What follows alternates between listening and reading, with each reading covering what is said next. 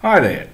So this video is the Adam Trumpet warm-up routine, kind of simplified and aimed really at primary school kids. Okay, it's more or less limited to the notes inside the staff, and the idea is it's just kind of like a game. I play a note, all the student online has to do is just copy that sound and copy that note and learn along the way. Okay.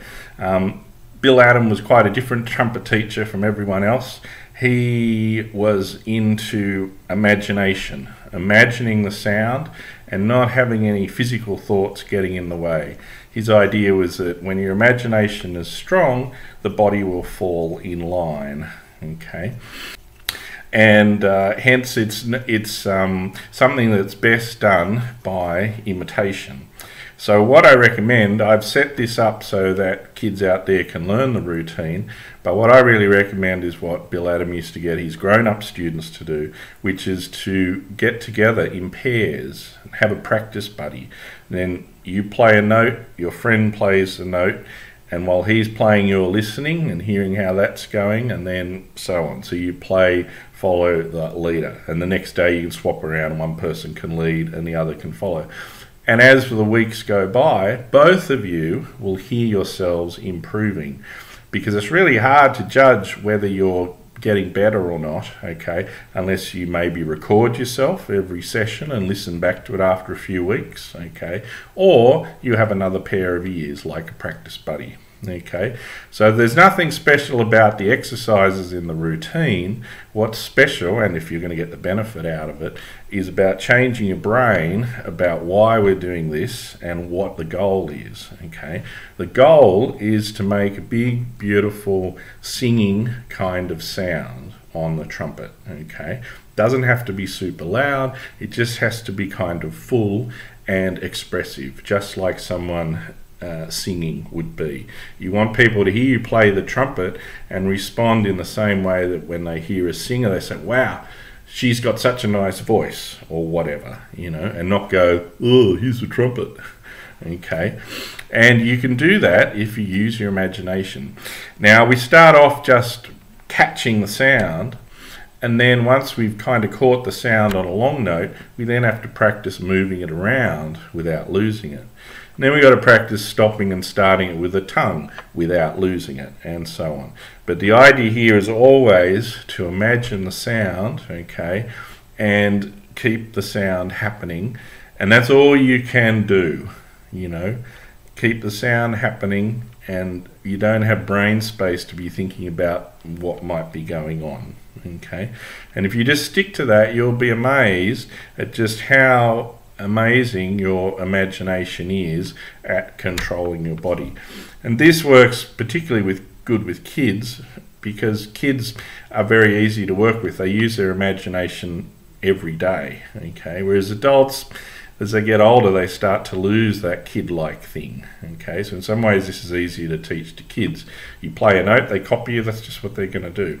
So if you are a grown-up doing this, that's absolutely fine too. Try and approach it in a bit more kid-like way. Just kind of remember what it was like when you were 7 years old, okay?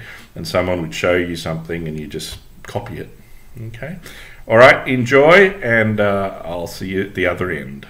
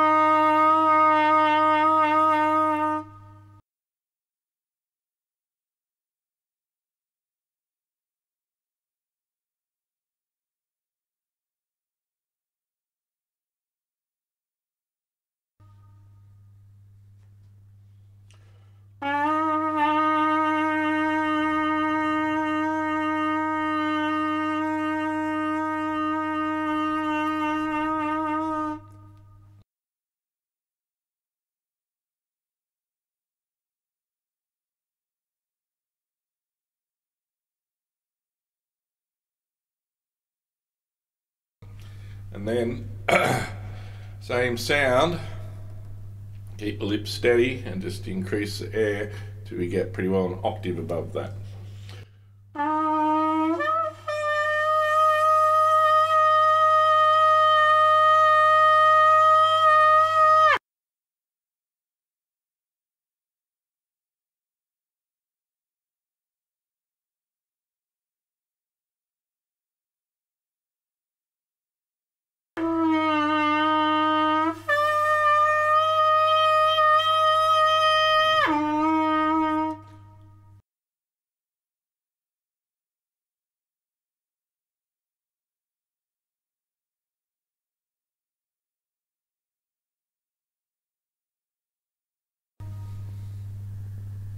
And then it's about a tone minor third above that.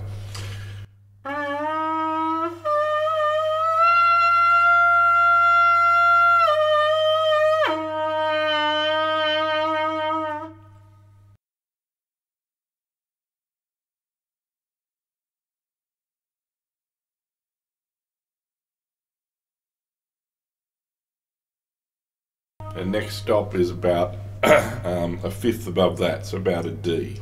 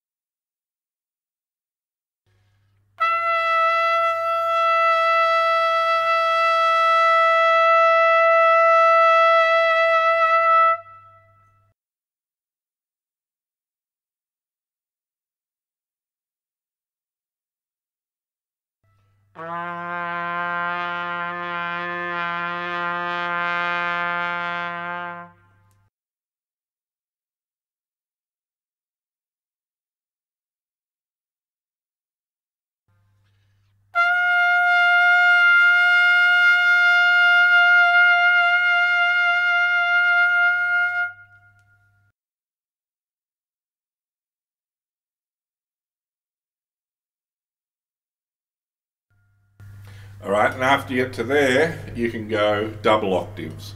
So low A flat, high A flat.